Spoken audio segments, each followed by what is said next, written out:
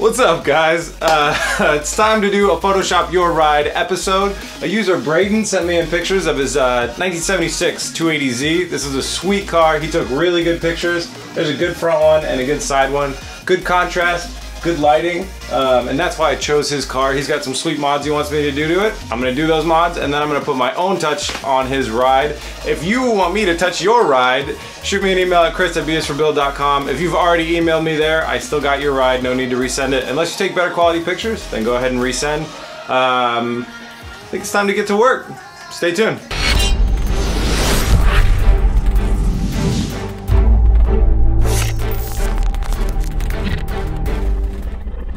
Alright guys, let's go ahead and get started getting editing. I'm sorry I have to talk kind of quietly. My roommate's really sick and I don't want to keep her up. It's like 2 in the morning right now.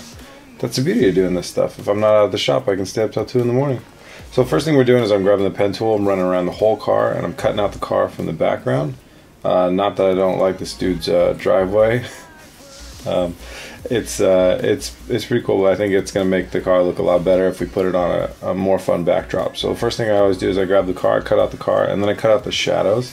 I'm not really super good at perspective and different things with shadows and lighting, so I like to use any help I can get, and normally that's taking the original shadows with it. So I grabbed this picture of this road that I liked.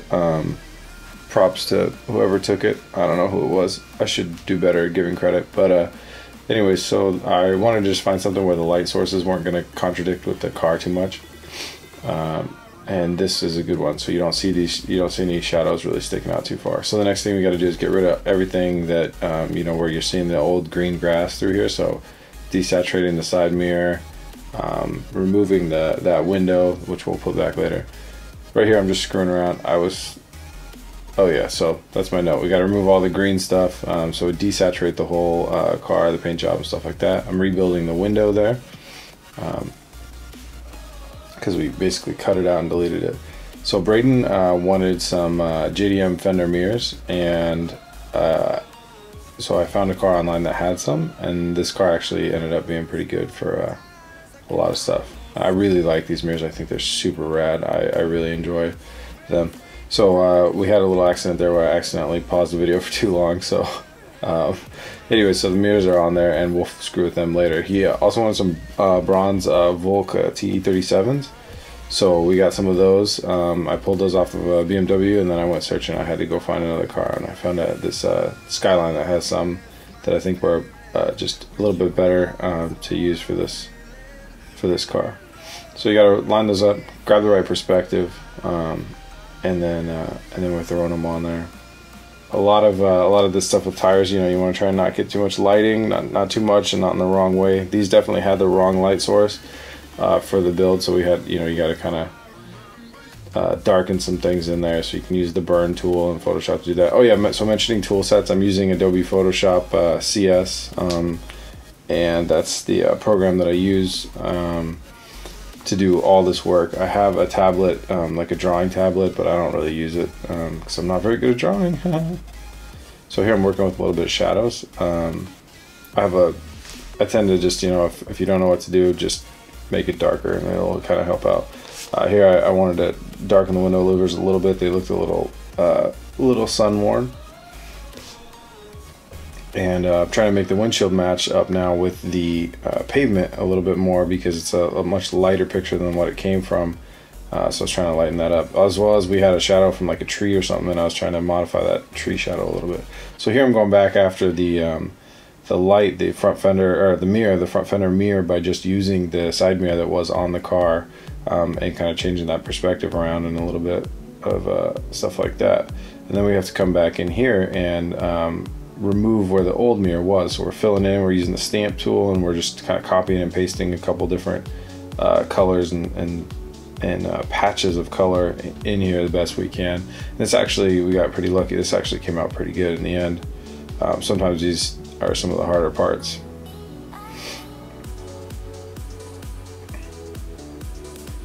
I think after I took a look back for a while, you know, I wanted to change the wheel contrast a little bit. So the last thing that Braden wanted, so he wanted the fender mirrors, he wanted those Volks on there in bronze, and he wanted some fender flares. So I got a set of fender flares, and I was throwing these on. I hope he wanted them in black. That's kind of the standard. Like, they come in plastic, and a lot of people do them in black, so that's kind of the standard. And I went ahead and threw them on here.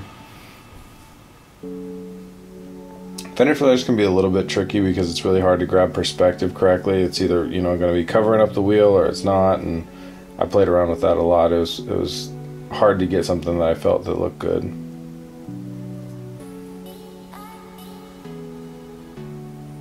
Once I got them on there, I was just working with different shadowing and stuff to make the car seem like they were really on there, get the right perspective and things like that. I find that doing a stroke around them and then lowering the opacity of that can help out a little bit. Then I did something that's crazy that you can't just do on your in a real car. Was I just grabbed the whole car and lowered the front down comparable to the back, so I rotated the entire car a little bit. So that's not something you can easily do on your own at home, but in the graphics world you can do it in a couple seconds, so that's very nice. A little bit of a hack there.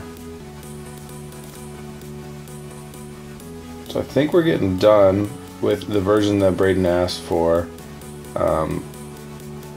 Yeah, right here. So that's it. And now I'm saying it's my turn. I'm going to go ahead and do what I would do to it. So this is what I would do to it if I was basically photoshopping or owning it. This would be some of the things that come to mind with me. So I'm darkening out the windows all the way. So I'm just basically doing a full tint job on all the windows. You'll notice that on a lot of my cars is like way illegal tint, just as far as I can get away with and still be able to see out of. Took that gray interior or the tan interior, made it black interior, shaving out the rear I don't know, ambers. I saw that little thing that was on there and I thought, oh, that'd be cool. So do some canards in the back there, and that got me kind of in aero thinking mode. So then I built a diffuser in the back, and a couple times I'll come back and make it bigger and bigger. Grab the rear wing, make it even bigger, make it black just to kind of contrast and match those window louvers that are black.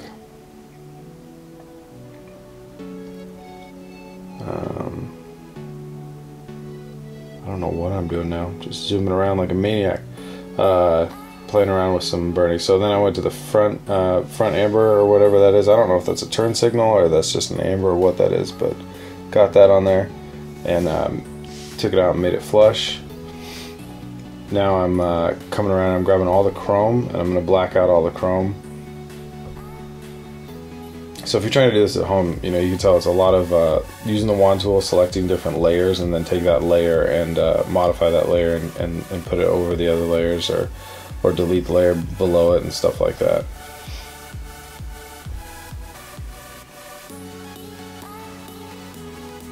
So now I was playing around like, oh, can I get a GTR front bumper on there?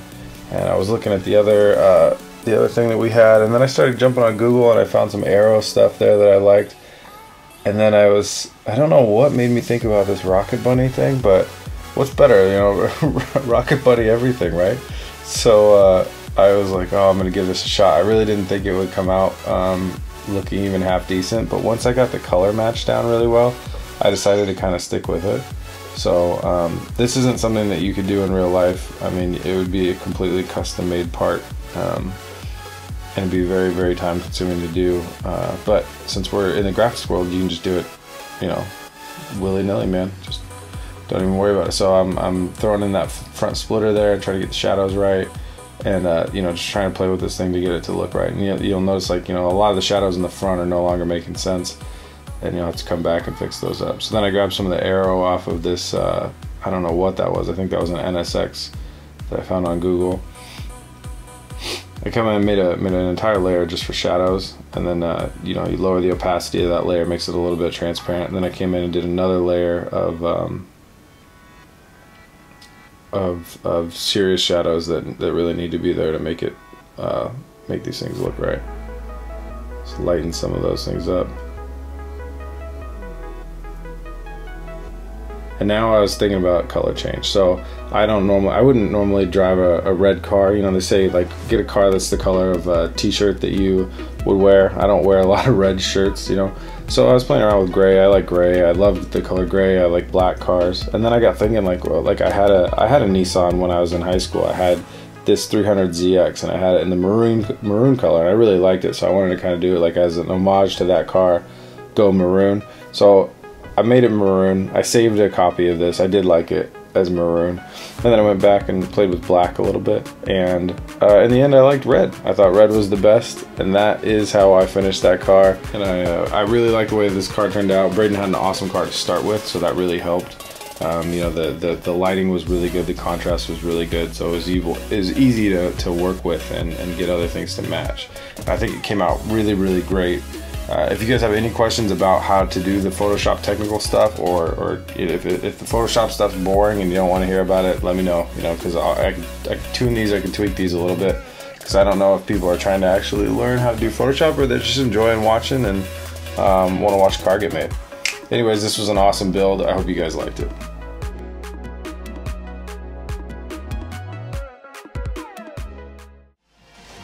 Alright guys, that's it for our Photoshopping Your Ride episode. Thanks to Braden for sending in pictures of his awesome 76 280Z. This was a really fun car to work with. We went from the picture on the left to the picture on the right in about 2 hours, and it came out really great, and I had a lot of fun doing it, so that was awesome. And now I just really want a Z car for myself, so might have to figure that out. If you guys want to support the channel and support me getting a Z car, head over to bsforbuild.com and scroll down to the shop and pick up a shirt or something. Before you know it, there'll be a Z shirt in there too. No, but really, if you want to help support, that's where you can do it. And thank you guys all so much that have already supported. You can find us social media at facebook.com/bsforbuild, and we're bsforbuild on Instagram.